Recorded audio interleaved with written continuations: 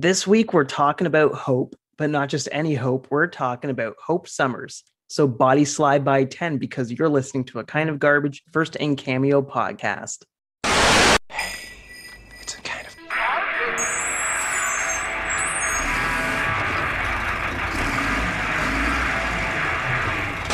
Welcome everyone to First in Cameo. Today we're talking about Hope Summers, the adopted daughter of Cable, Nathan Summers. I'm Adam Bishop, and with me as always is... I'm Dan Collins. Dan, how was research for this character? I think I'm throwing she's not even obscure, I guess just not enough content or books about her out. She's not obscure, but no, not by any means. Literally though, when she hasn't been in a whole lot of books though. But she's been in over 1,000 comics. No way.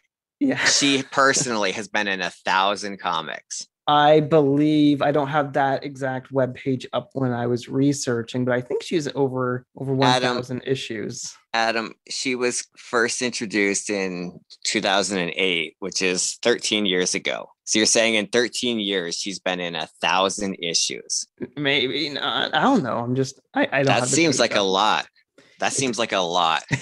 Let me get my calculator. I'm getting my calculator out on my phone here. Okay. And let's see. So 13 years times 12 months is 156 months. Okay. So over the course of 156 months, she's been in 1,000 issues. That equals 6 issues a month.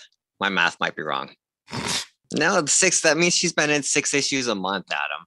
That sounds about right. It does not sound. She's not Deadpool. Yeah, I probably pulled. Well, I saw that number somewhere. Maybe it was for someone else. Maybe you missed a 0 and it was 100. Maybe. I have no idea now. Anyways, there is no hope for me in my research on Hope Summers. I lost all hope.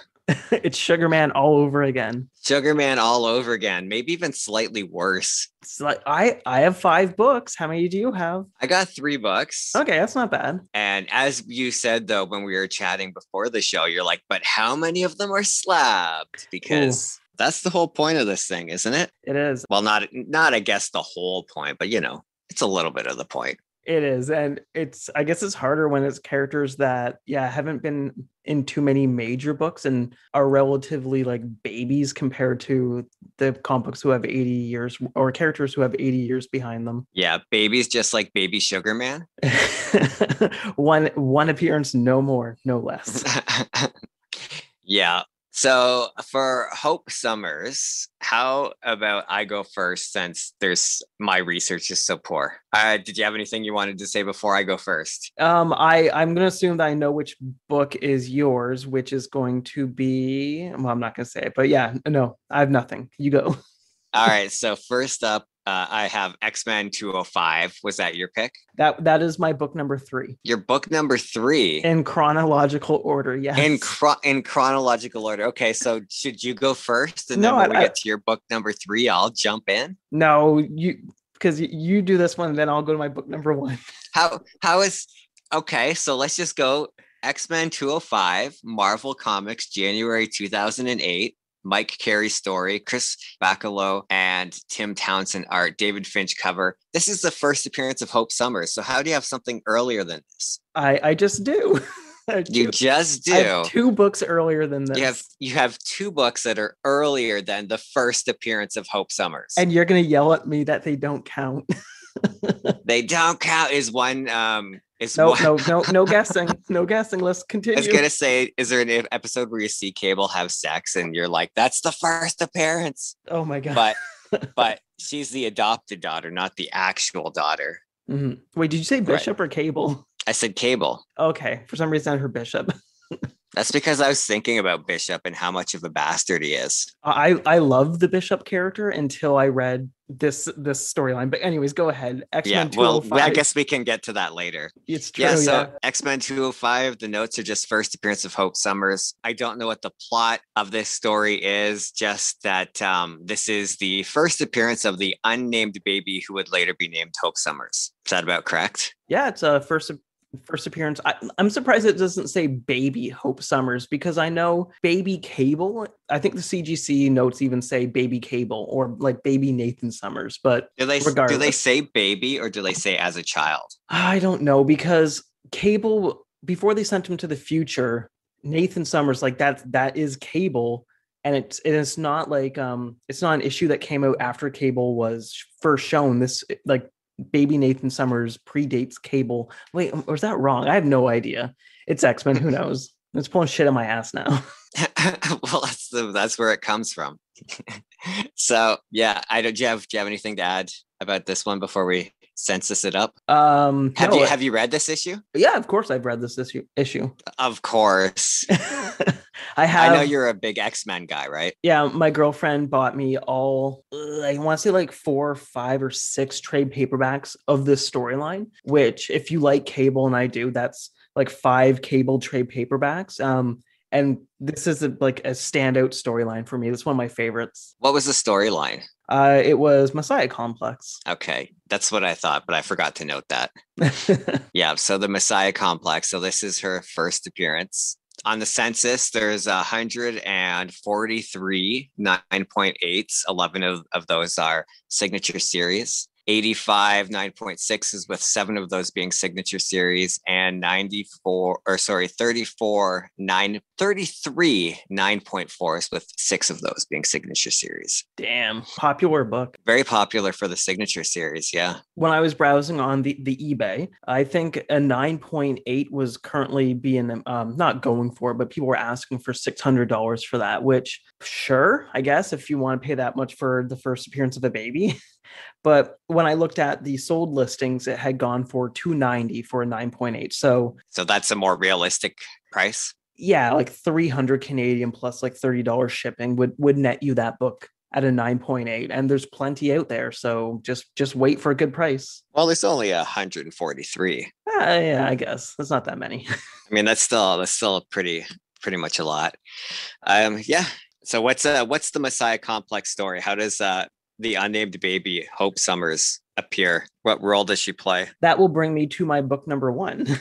Okay, perfect. Yeah, so my book number 1 is New X-Men number 36, published by Marvel Comics, May 1st, 2007. I don't believe this had a graded copy from when I went to the website, so I don't have any census for this, unfortunately. I'm going to start the eBay listings first. On eBay, it's $10 plus $7 shipping. I love that you're dancing around why this is an important book so that you can get all your information out before I tell you it doesn't count. Yep, and I couldn't find CGC, CBS, PGX. They're not available online. Obviously, CGC. So the note is this is the first mention prophesizing the mutant messiah that would become / named Hope Summers. Okay, you know what? That counts. I will count that. Yay. That is a great book. That is a great book. Okay. And yeah, nobody's slabbed it. It's the first mention of the mutant messiah, which is the Messiah Complex.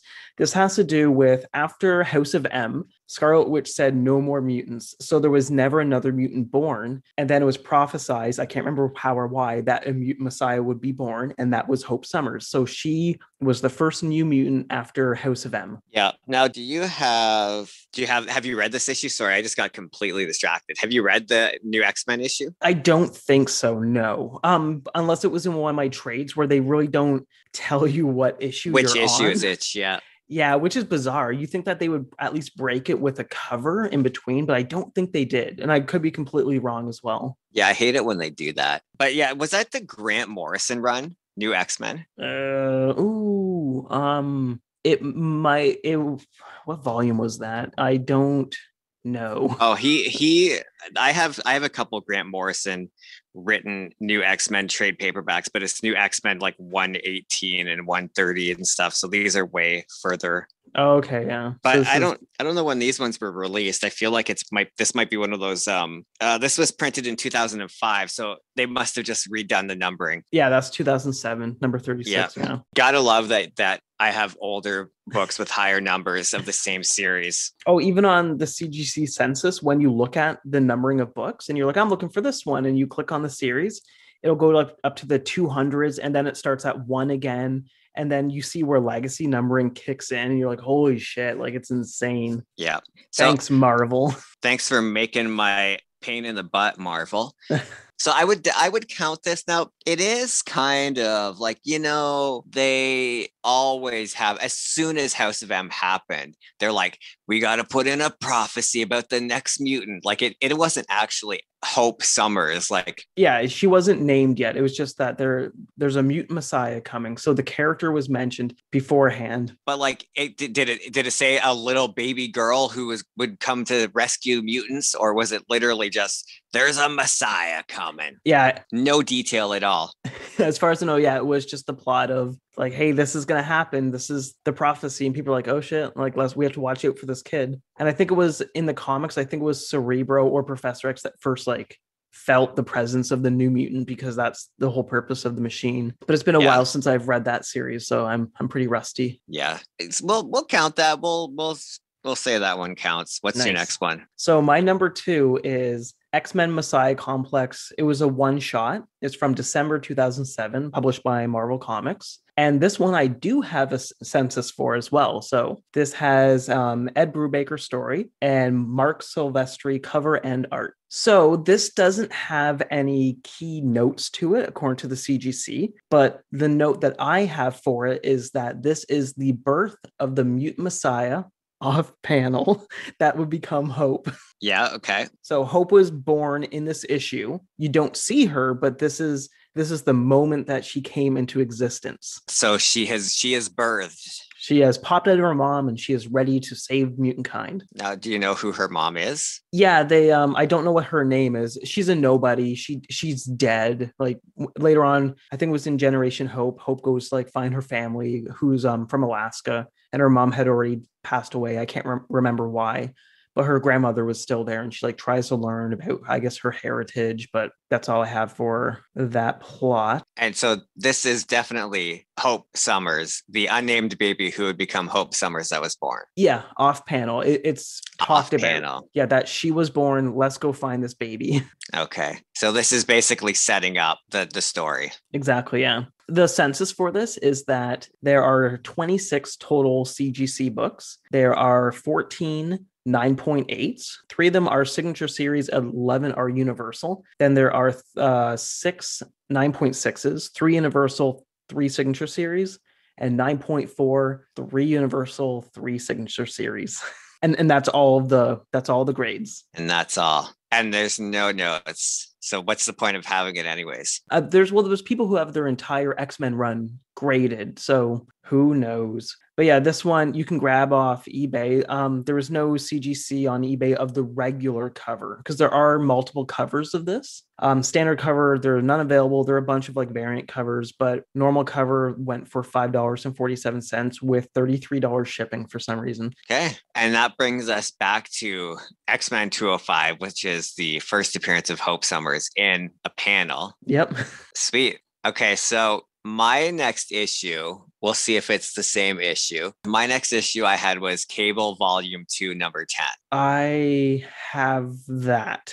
May 1st, 2007. Is that your next one, or do you have something in between? That's my number 4. Now, this one, I couldn't find any slabbed comics of this. Yeah, I don't have any census or notes for any slabs. I couldn't find any either. Yeah. And so this one, the issue is called Waiting for the End of the World, Chapter 4, The Last Hope, wink, wink, nudge, nudge. And, I went looking for a synopsis of this issue, even trying to get like what was happening in the whole issue. Couldn't find anything. All I found is just an entry with a bunch of info, like featured characters like Nathaniel Summers, Cable, and Hope Summers, real name first revealed.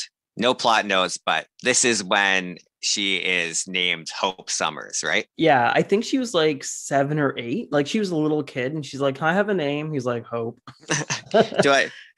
Can I have a name now? I've survived for 7 years, please. My favorite thing about the character. So you said you haven't read this, the Cable series for this? No, I haven't. Okay, so at one point, Cable and her, they can only jump to the future because Cable's time machine or his like time wristband, wherever it is damaged, and Bishop is chasing them throughout time. Cable and Hope are jumping to the future, and at one point, somehow Cable, like, I think he has to like hold her because he has a time machine and he drops her and she falls out of Yeah. time. So I think it was for a decade. I think it was for a decade where he's like, for him, it was 1 second and he's like where Hope should be. And then, but for her, she had to survive for 10 years by herself, where she actually gets like adopted into this family, not adopted, but she gets taken in by them. And so Cable finds her. He's like, Hope, oh my God, I thought I lost you. She's like, you did lose me for 10 years. He's like, oh, it was like a minute for me. He's But like, oh, you haven't changed. yeah, that was Marvel's way of getting Hope older Of her without getting aging, yeah. Cable older. Yeah. Great job, Marvel. Great job. As soon as you were saying this, I was like, oh, they were just aging her up so they could, have her be a teenager now instead of a baby. Yeah, which I think by the time she actually reaches back to normal time, when her and Cable go back in time, because I think they steal Bishop's time machine or his time travel device. And I think she's 17 at that point. They even mention it. And I'm like, guys, couldn't you make her 18 because you have her in this like super tight green like costume? And I'm like, I mean, at least make her 18. So you're not like, look at this 17-year-old in her skin tight costume. It's always weird. Why pick 17 when 18 is right there? Yeah. It's like, oh, she's 18 now. It's like, oh, thank God. But no, it's like, look at this. What do they call it? Like a cat suit basically on her. And you're like, no. Look at this minor in a cat suit. No, thank you. No. So Bishop is a real prick in this series, right? Yeah. The story is originally Bishop came back in time to stop Gambit from assassinating Senator Kelly. Now, I can't remember if that's the cartoon show or the comics. I'm pretty sure it's both. Or is it the comic of the cartoon show? Oh, it's true, because I have all those. They're great. So Bishop stops, not Gambit, it's Mystique, from killing Senator Kelly. And that's why he originally came back to change his future. But then in this series, you find out, no, he actually came back to stop the mutant messiah who killed everybody on Earth, like a huge portion of humanity. And that's why the Sentinels are rounding up the mutants, and they have to control them because of Hope Summers, who basically did a T2 explosion and killed a bunch of people. Terminator 2 for people who didn't catch that. Yeah, I did. So I was reading some plot synopsises of I read through the Wikipedia entry for Hope all the way through to read all the different things as I was trying to figure out what was important information and not. And Bishop's basically chasing them through time, trying to kill her and stop this apocalypse event, right? Yeah. It's interesting because even before, I think when Hope is born and Cable gets her, Wolverine is looking for her to kill her as well, because he knows that he has to stop her from existing, because it's supposed to be bad for everybody, basically. And we'll get that later on, which I don't think I picked the book, which I should have for that topic. But anyways, Wolverine encounters Cable with her. And it's like, you got the package? And Cable's like, yeah. And Wolverine says to him, okay, good, take care of her. And then Wolverine just walks away. And I think he drinks beer with Cable in the Arctic, or sorry, Alaska, but that could be a different story as well. But yeah, Wolverine's just take the girl, protect her. She's our last hope. And hope. Because she's the hope. Now, was what you were alluding to earlier, the Avengers versus X-Men. Yeah, and that's the whole big climactic part of her story, which isn't even that great. I did pick a book from that series for my final entry. Cool. Shall I launch into that now? Let's do it. All right. So I picked Avengers versus X-Men, number 12, Marvel Comics, December 2012. Aaron Bendis Brubacher, Fraction and Hickman story, Adam Kubert arts. And so this one, basically, this whole Avengers versus X-Men series, this event is about Hope Summers with I don't know which side is on which. One side's trying to kill her and one side's trying to keep her safe. Yeah, the X-Men are trying to keep her safe and the Avengers are trying to either kill her or detain her. And because they're afraid that she'll become the Dark Phoenix. Yeah, because the Phoenix Force is coming to Earth and they don't want her to get it, because that's what happened in the future with Bishop saying Hope gets the Phoenix Force and then she basically blows up. She's kind of like Peter Petrelli from Heroes, where it's save the cheerleader, save the world. Save the world. This one is kill the cheerleader, save the world. But the joke's on the Avengers, because instead a bunch of X-Men become possessed by the Dark Phoenix. Yeah, you get the Phoenix 5. You get Colossus, Cyclops, Emma Frost. Oh, fuck. Who else is it? And there's 2 more people I don't remember. Magic, I think. I have the Avengers versus X-Men trade paperback, and I don't think I've ever read it. Possibly. I have it too. It's okay. But yeah, I don't think I've ever read it. Yeah. So in this issue, this is the issue where Hope becomes the Phoenix and she uses the power to start undoing the bad that has been done by the Dark Phoenix and like some other stuff or whatever. The magic let's wipe the slate clean thing. And then at the end of the issue, she lets go of the Phoenix Force instead of becoming the savior or tyrant that she may have become with it. And then mutants start to appear again. That's when Generation Hope's comic book series starts, her first ongoing series, which I did not pick. And she goes and is tracking down these mutants, which is a very diverse cast of people. And a lot of them, I don't like their design. I had that entire run of that series as well, because I really like Hope as a character. And the funny thing is, none of the plot that I mentioned is on the CGC label at all. There's no notes for the label. Like it doesn't say like Hope becomes the Phoenix or, whatever. It's just like, nope, blank. They're like, we're just gonna redo this all in 5 years anyway, so there's no point putting a note on it. Yeah, I love how they can have like first Norman Osborn as Green. What was it? Green as Red Goblin. There you go. Right. I don't even fucking know. Yeah, Red Goblin, but you can't have Hope Summers as the Phoenix. But then you can have someone like Carol Danvers as Captain Marvel when she was Miss Marvel beforehand. And yeah, so that seems maybe they're just pandering to the MCU at this point. They're like, fuck the X-Men. Marvel doesn't have that, but they do now. And as soon as the MCU takes the X-Men on board and we start seeing these appearances, then these will all get renoted because people will suddenly want them. Yeah. But nobody wants them based on the old X-Men movies. No, and guaranteed that the very first X-Men storyline they're going to do in the MCU is the Phoenix, because you have Guardians of the Galaxy, you had Captain Marvel, and then you had the Infinity Stones, which are all like cosmic things, which is what the Phoenix is. So I assume that's what's going to happen. I think it would probably be better for them to do something smaller, like just a more Earthbound style story to introduce the characters rather than some sort of cosmic thing. I think that either Bishop or Cable are going to come back in time, and then they're going to set something off. Like they're going to have to retcon like a lot of history for the MCU to get those characters in. And I think time travel is going to have to do with it, since they've already done that with Ant-Man now with the Pym particles. Yeah. Like, so you don't think they could just have the like mutants suddenly become a thing in the MCU and start from now with, and there wouldn't be a history of mutants, but we could see the X-Men being born as mutants. What I think is going to happen for that, if they do it this way, is that mutants were there all along. They just didn't know, because mutants were actually that well hidden, kind of like what DC tried to do with Wonder Woman. And I guess it would be the second Wonder Woman. Have you seen that one? I have not. Okay, me neither. But let's talk about it like we have. Yeah, apparently in Wonder Woman 84, she's kind of like the red and blue streak from Smallville, where people never really see her, and she disables any cameras that are around, so people don't know about her, even though she's still alive in that time period. So she's kind of hidden while being in plain sight as well. Yeah, and I think that's kind of stupid.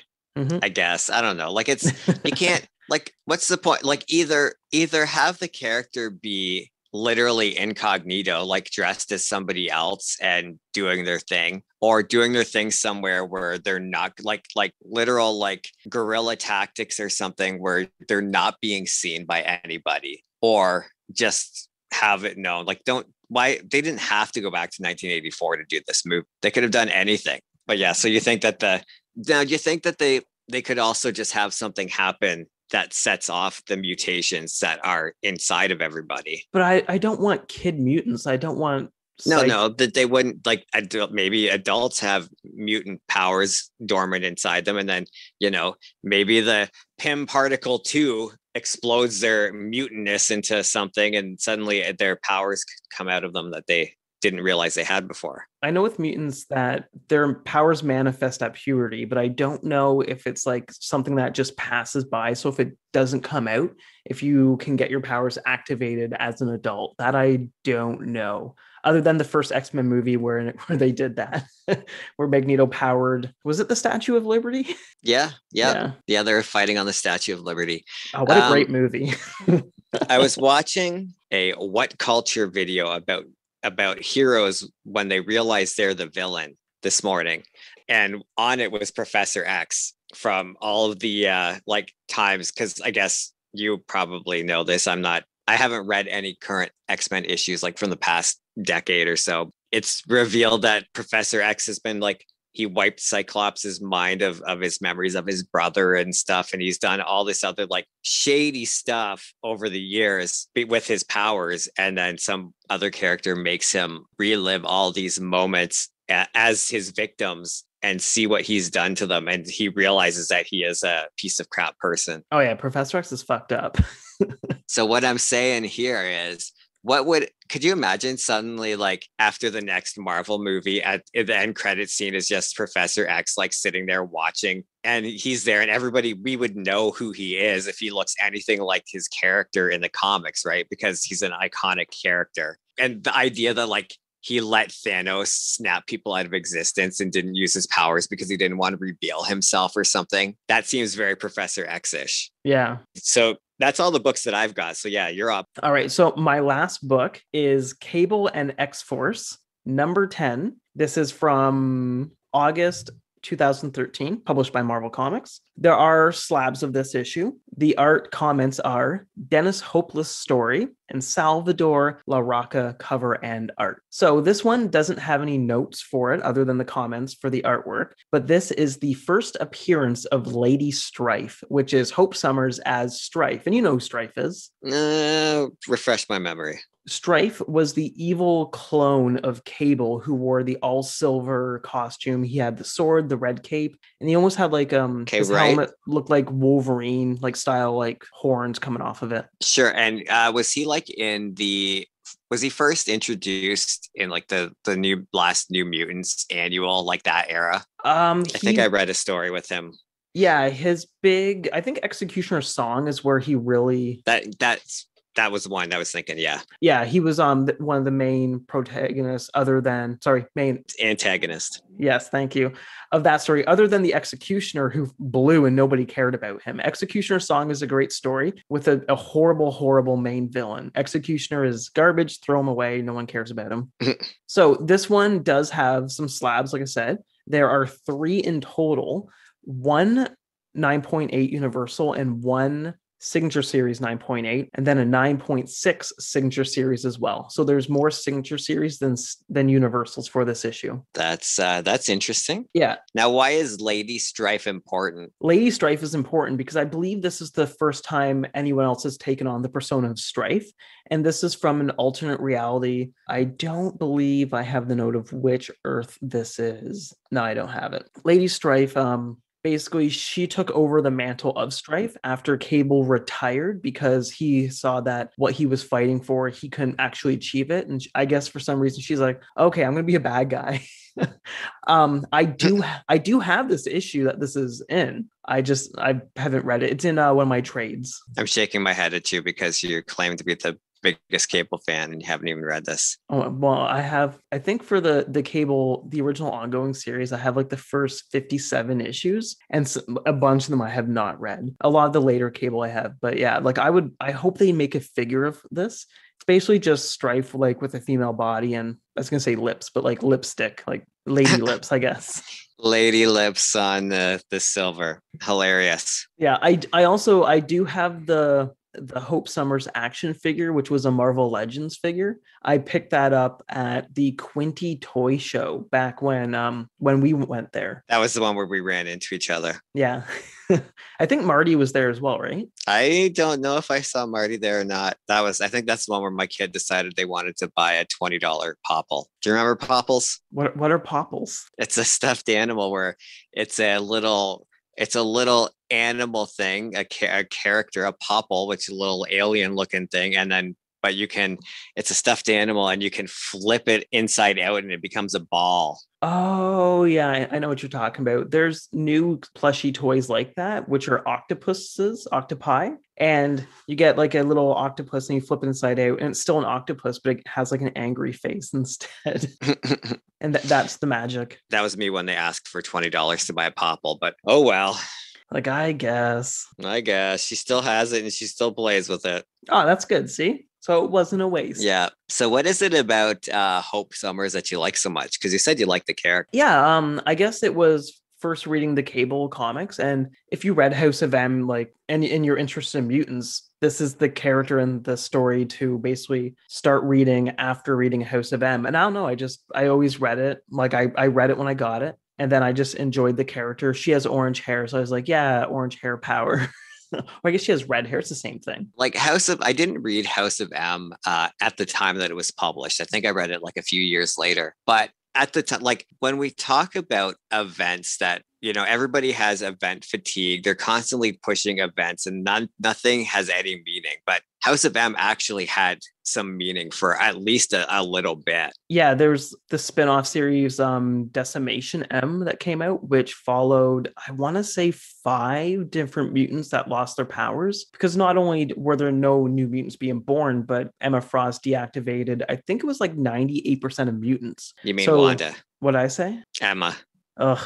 But Wanda deactivated 98% of mutants. And one of them was her own brother, Quicksilver, who went from the fastest man alive to just like literally just another guy. And I think he suffered from depression. The Blob lost his powers and he lost I think it's the elasticity of his body. And that's what it was. So he just looked like he just had a bunch of loose skin. He was like, oh no. And I think Jubilee was another person who lost her powers. And I believe Danny Moonstar lost her powers as well. And those were the 4 or 5. I can't remember who else it was that they were following. But yeah, but like hundreds of mutants lost their powers, right? Yeah. And there was a big concern that Wolverine might have lost his, because if he did, he would have died instantly from adamantium poisoning inside of his body. Was he just like off camera here, like nobody knew what he was doing? No, House of M, of course, Wolverine was the star of that book. Of course. Everyone had like their new reality where Uncle Ben was still alive, Peter Parker lived with him,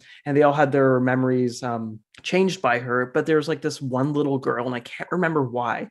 She knew that something wasn't right, and I believe she was a mutant. She's like touches Wolverine's head or something and gives him all of his memories back, and that was like their Mary Sue to make Wolverine like the hero of this. And it's him like going to find everybody, and then they gave Peter Parker his memory back as well somehow, and then he's losing it because he has all of his memories of Uncle Ben dying, plus hanging out with this new Uncle Ben who was alive, and he had like a nervous breakdown. I think you might have even lent me House of M a few years ago to read. I might have, yeah. And by a few years, I mean an old person saying a few years. It was probably a decade ago. I was gonna say, yeah, that's probably a decade.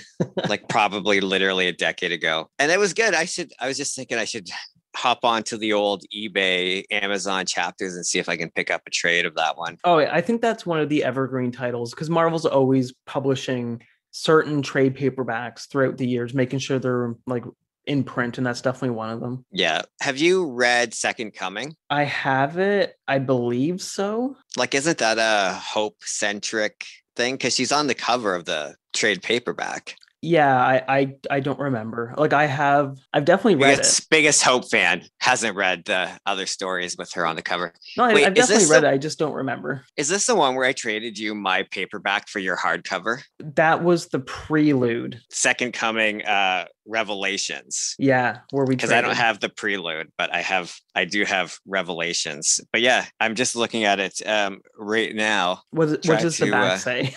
The mutant population is down to a mere 181 who carry the X gene, hardly enough to sustain the race. For more than a year, no new mutants were born until Hope came along, a mutant baby girl. Yeah, just she was sent to the future with Cable. They've returned. She's the mutant messiah, the one who'll lead the race into peaceful and prosperous future. However, the Human League is bent on eradicating the last 181 mutants left on Earth, and Bastion, a highly evolved mutant hunting sentinel, is trying to kill her. So this is a non-event, right? Yeah, it's like a mini event.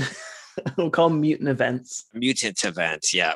So I have read this one, but I read it many years ago. Yeah, because even during that, I believe that the group that's hunting them even says, like, it's over, we don't need to kill her anymore. And Bastion's like, nope, need to kill her. Nah, I'm kind of committed to this. I'm just going to see this through. Thanks. I mean, I have a few different Hope comics that I could have read to help prepare for this, but I chose not to.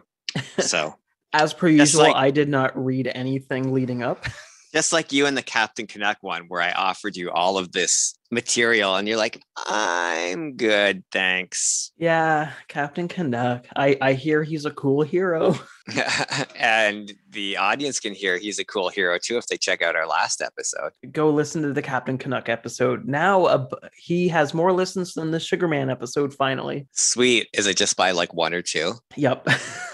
Oh no. All right, that's really all I have for Hope. That's all the hope that I had. I'm hopeless. Go read these books that we mentioned. Read Can we just talk about how it's funny that a guy named Dennis Hopeless wrote a comic book about hope? I know, I saw that and I was like, oh, cool. Like that's a good guy to write this story about. I think that was for the Strife book, right? That was for Lady Strife. Yeah, he's like, it's gonna be Hope because I'm Mr. Hopeless.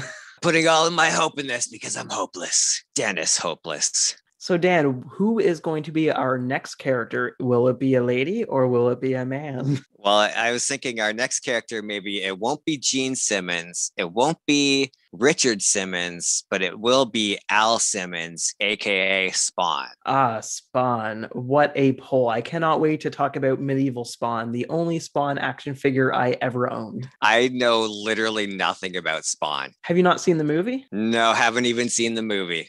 This is going to be great. Get ready for Spawn because other than the movie, I've bought a few issues. I know nothing about Spawn. Yeah. All right, so that's it for this episode. You can find us on Twitter and Instagram at A Kind of Garbage and on Facebook at A Kind of Garbage Pod. You can also visit akindofgarbage.com or allmylinks.com/A Kind of Garbage for all of our links. And you can find myself on Twitter at Presto Adam and on the Hey Kids Comics radio show with Martin, Dan, Chris, and Chris. Friday nights at 8 p.m. Eastern Standard Time on Trent Radio 92.7 CFFF FM or at heykidscomics.ca. Dan? You can find me on Twitter at Dan the Writing Man.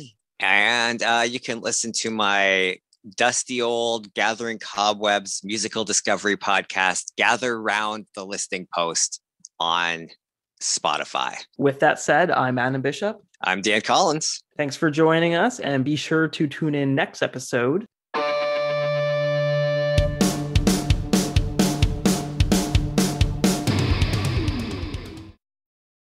Hey, Dan, do you know what really crinkles my comics? No, Adam, what crinkles your comics? When you're researching a character and you go to marvel.com and you click on characters, and the feature characters are all MCU characters and the actors who portray them. What happened to comic books? They're crinkled. Like you literally have to scroll down to see the comic book characters because there's Wanda, like I guess who's the actress who plays her? It's an Olsen. I don't remember. Yeah, is it Emily Olsen? Does that sound right?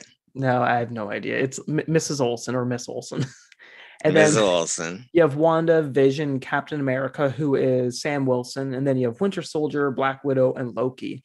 And I'm like, no, this is Marvel.com. We're the comics. You're pushing these movies and TV show characters on me, but you have to scroll down to be able to see them. That's funny because it's not like you think they would have the comic book characters up higher so that you could try to get new readers into the comics based on the MCU TV shows and movies rather than burying them and making you go look for them. Yeah, where people if they know Marvel, they probably already know the movie characters, but there's probably more money to be made from the movie characters than their other comic book characters because that's a dying breed. But what money can be made on Marvel.com from people clicking on Sam Wilson Captain America rather than going down and finding Sam Wilson Captain America, but the comic book Captain America? Like, how are they making money off of this? Yeah. Now, to be fair, when you click on Captain America Sam Wilson, there is two selections. It just shows the movie version, but there's on screen then in comics.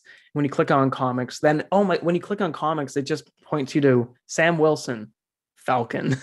So Falcon. Yeah. You know what really probably crinkles somebody else's comics? Yeah.